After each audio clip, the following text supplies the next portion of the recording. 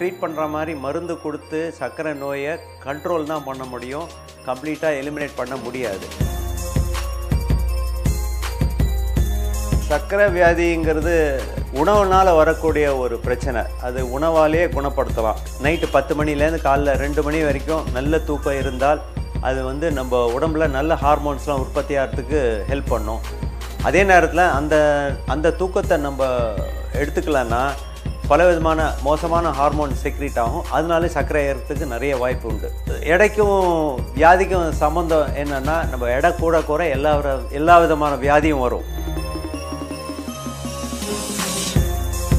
Type 1க்கு insulin கொடுத்தா அவங்க நார்மல் ஆகிடுவாங்க, இல்லாட்டி சுகர் கண்ட்ரோலில் வரும். டைப் 2ல் இன்சுலின் கொடுத்தால் சர்க்கரை குறையலாம், ஆனால் வியாதி முத்தி போகும்.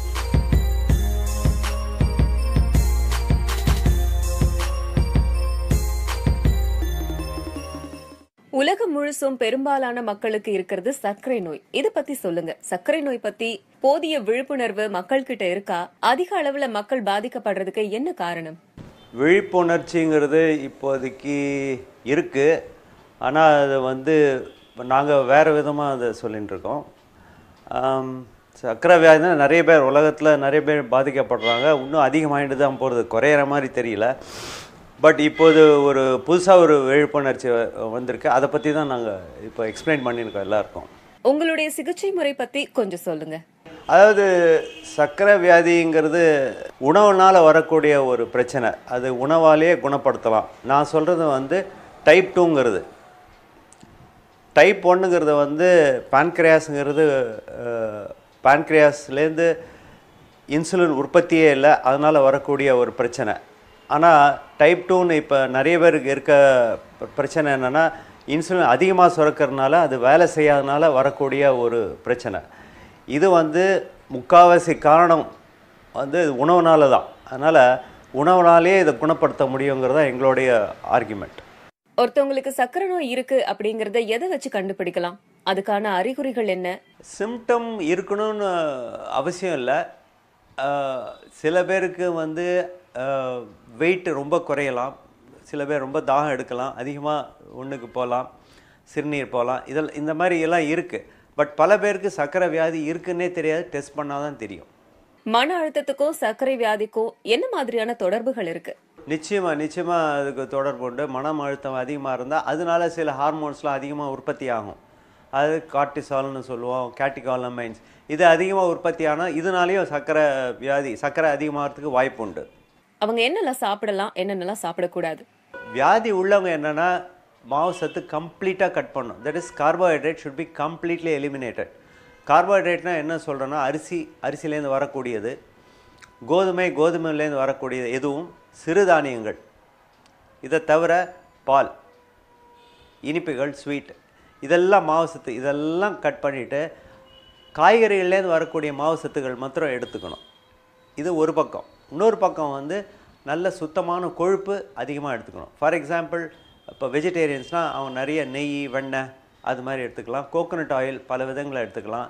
தேங்காய் எடுத்துக்கலாம். இதெல்லாம் நல்ல கொழுப்பு. நான் vegetarians of course egg is a perfect food.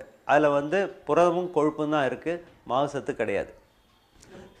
So அதை எடுத்துக்கலாம். மற்றபடி அனிமல் ஃபேட்டுன்னு சொல்லுவோம், அதை எடுத்துக்கலாம். ஆர்கன் மீட், இதெல்லாம் கொழுப்பு அதிகமாக இருக்குது. ஓகே, ஸோ இந்த மாதிரி உணவு பழக்கத்தை மாற்றினா உங்களுக்கு மாவு சத்து உடம்பில் போகிறது கம்மியாகும். அதனால் இன்சுலின் உற்பத்தி கம்மியாகும். நாளடைவில் இன்சுலின் ரெசிஸ்டன்ஸுங்கிறது இன்சுலின் சென்சிட்டிவிட்டி ஆகிடும். அதாவது இன்சுலின் ஒழுங்காக வேலை செய்ய ஆரம்பிக்கும். முன்னாடி சொன்ன மாதிரி இன்சுலினோட வேலை சர்க்கரையை கட்டுப்பாடோடு வச்சுக்கிறது. ஸோ நம்ம வேலை செய்யாத இன்சுலினை வேலை செய்ய வச்சா சர்க்கரை கட்டுப்பாட்டுக்கு உட்பட்டு வரும். பொதுவாக சர்க்கரை நோய் உள்ளவங்களுக்கு டாக்டர்கள் அதிகமாக கோதுமை சேர்த்துக்க சொல்கிறாங்க. அது எதனால? அது ஒரு தப்பான அபிப்பிராயம். இதை நாங்கள் மாற்றுறோம். இந்த விதமான ஒரு டயட்ரி அட்வைஸ் கொடுத்து நிறைய பேருக்கு இம்ப்ரூவ் ஆகிருக்கு, நிறைய பேருக்கு நார்மலாக ஆகிருக்கு. இதனால் இது எங்களுக்கு எவிடன்ஸ் இருக்குது. அதனால தான் நாங்கள் சொல்கிறோம். இது பரவலாக உலகம் ஃபுல்லாக இப்போ பேசப்படுறது. இதெல்லாம் மாறி தான் ஆகணும். கோதுமைங்கிறது அதில் குளூட்டன் ஒரு புரதம் இருக்குது, வெரி பேட். அது ரொம்ப இது. அண்டு கோதுமை உலகம் ஃபுல்லாக ஜிஎம்ஓ தான், ஜெனட்டிக்கலி மாடிஃபைட். அதில் நிறைய பெஸ்டிசைட்லாம் இருக்குது. பாட்டம் லைன் என்ன, கோதுமைங்கிறது நம்ம எடுத்துக்கக்கூடாது, நிச்சயமாக எடுத்துக்கூடாது. நீங்க சொல்ற மாதிரி கொழுப்பு அதிகமுள்ள உணவுகளை சாப்பிட்டா வேற எதுவும் பிரச்சனை வராதா டாக்டர்? கொழுப்பு இந்த மாதிரி நான் சொன்ன கொழுப்பு சாப்பிட்றதுனால நம்ம உடம்புக்கு கொழுப்பு ஏறாது, ரத்த குழாயெல்லாம் அடைப்பெல்லாம் ஏற்படாது. இது ஒரு தப்பான அபிப்பிராயம் நிறைய பேருக்கு இருக்குது. எந்த கொழுப்பு மோசமான கொழுப்புனா, நம்ம மாவு சத்து சாப்பிட்றது, தட் இஸ் குளுக்கோஸ். இது இன்சுலின் இந்த குளுக்கோஸ் எடுத்து நம்ம லிவருக்குள்ளே தள்ளி அதில் கொழுப்பு ட்ரைக்ளிசரைடுன்னு கொழுப்பு மாறுது. இந்த கொழுப்பு லிவர்லேயே முதல்ல லிவரில் உற்பத்தியாகி அங்கேருந்து நம்ம உடம்பு ஃபுல்லாக பரவுது. இதுதான் மோசமான கொழுப்பு. அதாவது ட்ரைக்ளிசரைடுங்கிற ஃபேட்டு தான் மோசமான கொழுப்பு. இந்த ட்ரைக்ளிசரைடில் தான் நிறைய பேட் கெமிக்கல்ஸ் உற்பத்தி ஆகுது. அதுதான் நம்ம ரத்த குழாயை டேமேஜ் பண்ணுறது. தவிர நம்ம சாப்பிடக்கூடிய நல்ல சத்தான கொழுப்பு எந்த விதமான பாதிப்பை ஏற்படுத்தாது உடம்புக்கு. சர்க்கரை நோய் வந்தா குணப்படுத்தவே முடியாது அப்படின்னு மக்கள் நினைக்கிறாங்க, அது உண்மையா? அதாவது சர்க்கரை வியாதிங்கிறது நார்மலாக என்ன நம்பிக்கைன்னா, அது வந்துடுத்துனா, அதாவது நான் சொல்கிறது எல்லாமே டைப் 2 டயபெட்டிஸ் தான். இது வந்துடுத்துனா வாழ்நாள் ஃபுல்லாக நீங்கள் நோயாளியாக இருக்கணுங்கிறதா நம்பிக்கை எல்லாருக்கும். பட் அது இல்லைன்னு தான் நாங்கள் சொல்கிறோம். ஏன்னா நிறைய பேர் உலகத்தில் ஆயிரக்கணக்கான பேர் நார்மலாக இருக்காங்க. எங்கள் பேஷண்ட்ஸே நிறைய பேர் நார்மலாக இருக்காங்க. ஸோ இது குணப்படுத்த முடியாத வியாதின்னு சொல்கிறது அவ்வளோ கரெக்ட் கிடையாது. அதாவது இதை க்யூர்னு சொல்ல மாட்டோம். You can put it to remission. அதாவது தூங்க பண்ணிடலாம். நம்ம உணவு முறையை மாற்றினா சர்க்கரை நல்லா குறையும், பிரச்சனை எதுவும் இருக்காது, நார்மலாக இருக்கலாம்.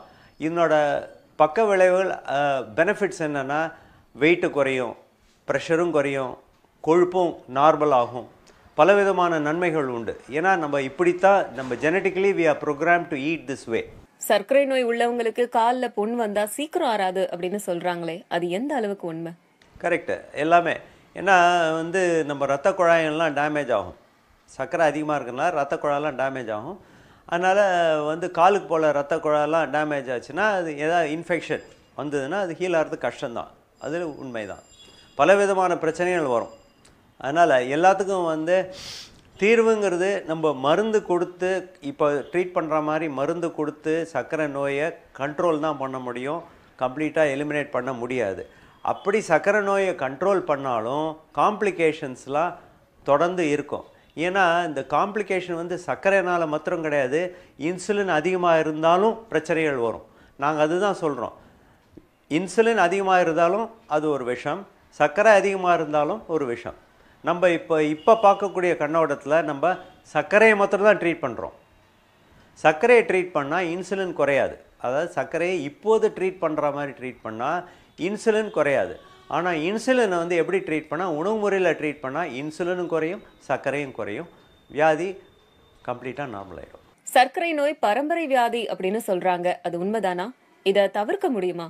அப்படின்னு தேவையில்லை. பரம்பரையாக இருந்தால் நமக்கும், எனக்கு அப்பா அம்மாவுக்கு இருந்தால் எனக்கும் வரணும்னு தேவையில்லை. அது பேர் தான் எபிஜெனட்டிக்ஸ்னு பேர். அதாவது இப்போ எங்கள் வீட்டில் சர்க்கரை நோய் இருக்குன்னா ஐ எம் லைக் அ கன். இந்த சர்க்கரை நோய்ங்கிற இது ஒரு ஜீன் மாதிரி உள்ளே இருக்கும். எனக்கு சர்க்கரை நோய் வரும்னா I should press my trigger நம்ம லைஃப் ஸ்டைல். ஸோ நம்ம லைஃப் ஸ்டைலை ஒழுங்காக வச்சுருந்தோன்னா சர்க்கரை நோய் வராது. அதே போல் யாருக்குமே சர்க்கரை நோய் இல்லை, எனக்கு வரணுன்னாலும் I should press the trigger. எது இருந்தாலும் நம்ம லைஃப் ஸ்டைல் தான் முக்கியம். நம்ம பரம்பரை இல்லாட்டி ஜீன்ஸை மாத்திரம் ப்ளேம் பண்ணுறதுல அர்த்தம் இல்லை. அதை மாற்றலாம், நம்ம மாற்றக்கூடிய கெப்பாசிட்டி நமக்கு இருக்குது. சர்க்கரை நோயாளிகளுக்கான தூக்கம் அப்படிங்கிறது எந்த அளவுக்கு முக்கியம்? தூக்கங்கிறது ரொம்ப முக்கியம். ஏன்னா சரியாக தூக்கம் இல்லை, எஸ்பெஷலி அந்த நைட்டு 10 மணிலேருந்து காலைல 2 மணி வரைக்கும் நல்ல தூக்கம் இருந்தால் அது நம்ம உடம்புல நல்ல ஹார்மோன்ஸ்லாம் உற்பத்தி ஆகிறதுக்கு ஹெல்ப் பண்ணும். அதே நேரத்தில் அந்த தூக்கத்தை நம்ம எடுத்துக்கலன்னா பலவிதமான மோசமான ஹார்மோன் செக்ரீட் ஆகும். அதனால சர்க்கரை ஏறத்துக்கு நிறைய வாய்ப்பு உண்டு. தூக்கம் ரொம்ப அவசியம். அதே போல் மன உளைச்சல் இருந்தாலும் பிரச்சனைகள் வரும். உடல் எடை எந்த அளவுக்கு இருக்கணும், அதுக்கான நடைமுறைகள் என்னென்ன? உடல் எடைங்கிறது பேசிக்காக இப்போ நாங்கள் எங்களோட அண்டர்ஸ்டாண்டிங்லாம் எடைங்கிறது இன்சுலின் ஹார்மோனை பொறுத்தது. நமக்கு எவ்வளோ இன்சுலின் ஹார்மோன் இருக்கோ அதுதான் எடையை டிட்டர்மின் பண்ணும். ஸோ நம்ம எடையை குறைக்கணும்னா இன்சுலின் ஹார்மோனை கம்மி பண்ணணும். இன்சுலின் ஹார்மோன் எப்படி கம்மி பண்ணுவோன்னா, நம்ம மாவு சத்து கம்மி பண்ணால் தான் இன்சுலின் ஹார்மோன் குறையும். இன்னொரு விதம் வந்து நமக்கு மன உளைச்சல் அதிகமாக இருந்தால் கார்டிசால்ங்கிறது அதிகமாகும். ஸோ மன உளைச்சலை குறைக்கணும். அப்போது அதுவும் ஹெல்ப் பண்ணும். ஸோ எடைக்கும் வியாதிக்கும் சம்மந்தம் என்னென்னா, நம்ம எடை கூட குறை எல்லா விதமான வியாதியும் வரும். ஸோ எடையை குறைக்கிறது வந்து இட் இஸ் ஹார்மோனல். ஒபிசிட்டி, அது over வெயிட்டுங்கிறது it is hormonal. Nothing to do with eating. அதிகமாக சாப்பிட்றது, கொஞ்சமாக எக்ஸசைஸ் பண்ணுறதுனாலாம் வராது. நம்ம என்ன சாப்பிட்றோங்கிறத பொறுத்து இருக்குது. அந்த என்ன சாப்பிட்றோங்கிற இந்த சாப்பாடுலேருந்து நம்ம இன்சுலின் அதிகமாச்சுன்னா வெயிட் அதிகமாகும், இன்சுலின் குறைஞ்சதுன்னா வெயிட் குறையும். சர்க்கரை நோயாளிகள் எந்த மாதிரியான உடற்பயிற்சிகள் செய்யலாம்? உடற்பயிற்சிங்கிறது ரொம்ப முக்கியம். அது எல்லாருமே பண்ணலாம். ஆனால் உடற்பயிற்சி